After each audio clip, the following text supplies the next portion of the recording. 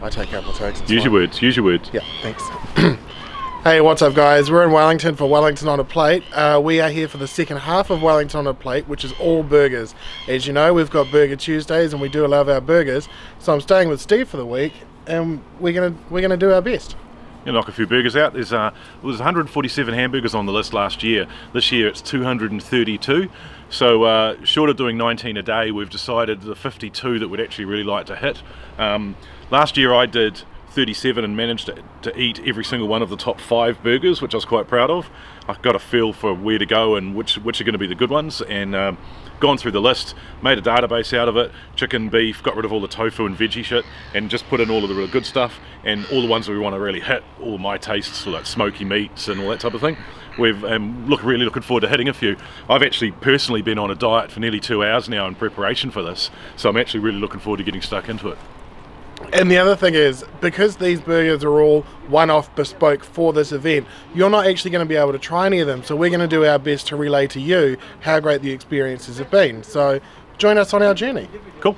Hey fellas, we're in Boneface today, doing which is in Brewtown, which is the old tyre factory in Upper Hutt. Massive building in here with a big brewery in it. We're doing our first Wellington on a Plate burger, which is the big old smoky burger, so it's a smoked brisket with rib and bacon and cheese, and yeah, basically it's a heart attack on a plate, so I can't wait. We ordered a couple of them for 4 of us. We're going to split it in half, see what else we can eat later on. Can't wait, should be really good. So that was the big old smoky. That was our first burger down, and that was a good place to start. I loved the brisket. The brisket was really well cooked. I think the only thing that let it down was the bun. The bun tasted a little kind of stock, like it didn't feel like they'd done anything special with the bun. But the internals, what's inside, was really, really good. I thought it was, yeah, the good sauce. It's all about what's inside that counts, mate. 100%, it's what's inside that counts. Chips were good, but once you get 20 burgers in, it's the chips and the beers that actually end you. But the burger was great. Nice bit of crispy meat on the side of the brisket too. Top marks. I'd have given it maybe a 5 or a 6 out of 10, but only because I like to score low, because once you get 40 burgers in, you can't describe how good the really good ones are, so start by scoring low. So this is the Panhead Brewery. This is the WOAP burger, and I'll just read you off what it is. A queso stuffed short rib and chorizo patty with chili pickled onion rings, stout and treacle cured bacon, smoked jalapeno salsa, mole, don't know what that is, Carolina Reaper hot sauce syringe with smoky chili con carne with Manuka smoked chili salt corn chips. Cannot cater to dietary requirements, but we don't have any. Overall, I actually really enjoyed that burger. The bun was really nice, and the theory behind the theatrics with the Mexican and the hot sauce syringe and things like that, I thought that was a really nice touch. I think the place where this fell down for me was the I know I already did that. Was the bun. They went with the black bun, which was a decent tasting bun, but it was only one dimension in the texture of the bun, which I like to have a couple of layers of texture within any burger, and this did have multiple layers of texture with the crunch of the salad, and the burger had a nice char on it, but I would have liked a bit more texture out of the bun. But in terms of the actual flavour of the burger, I thought it was really good. Hello, we are at Grill Meets Beer, and this is the Wellington burger on a plate, a little bit cheeky. It has a beef patty, chili smoked beef cheek, boozy cheese sauce, bell peppers, smoked garlic, aioli, and a rocket on a harakiki Zaida's bun with steak cut fries. I gotta say, like, that was, if you imagine a quality homemade burger, nothing too crazy, just a good homemade burger, that was right up there. That was the best homemade burger I've ever had. But we're at a restaurant. But I think that the homemade aspect of it gives it a bit more character, and it gives it a bit more relatability as opposed to something really, really crazy. I think the craziest thing about it would be the bell peppers, really. But no, I enjoyed that. I enjoyed that very much. It reminded me, it reminded me of the burger that we made at your house.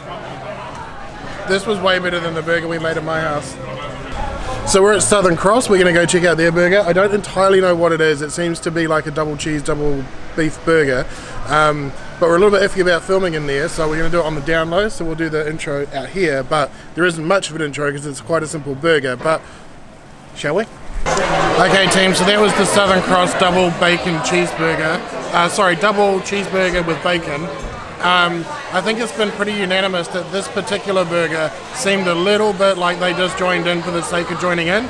There wasn't anything really special about it. The only point of difference was that it had a dipping sauce, which was a cheese sauce, which for novelty's sake, yeah, okay, that's novel, it's interesting. It wasn't anything overly special. You just got food on your shirt, and I think it's probably time to move on.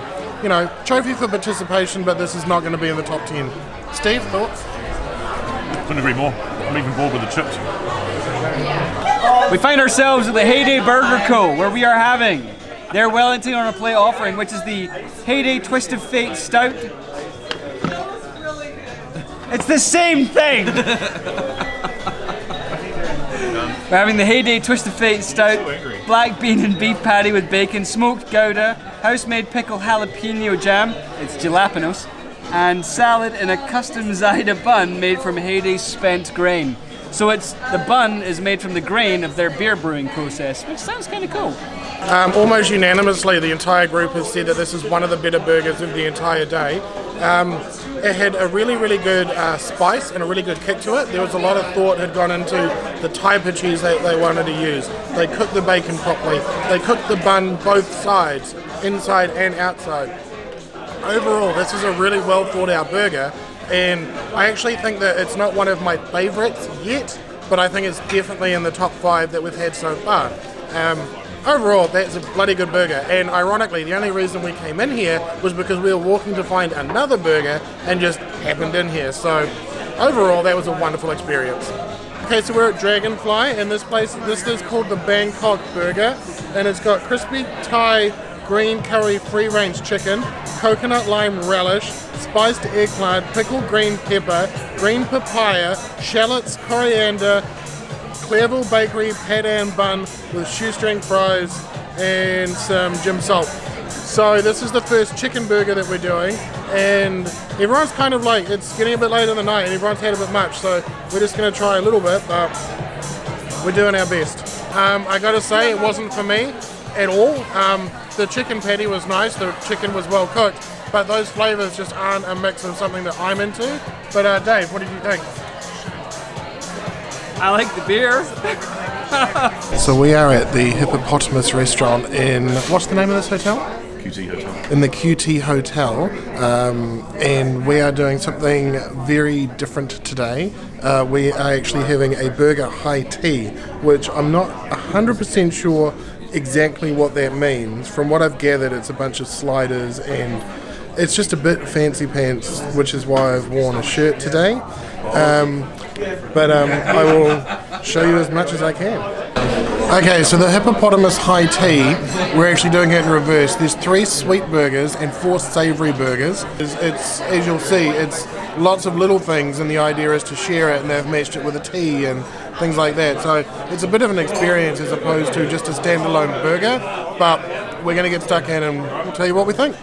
It was an experience, but I think we should recap our experience outside. Yeah, well, experience is one word for it anyway.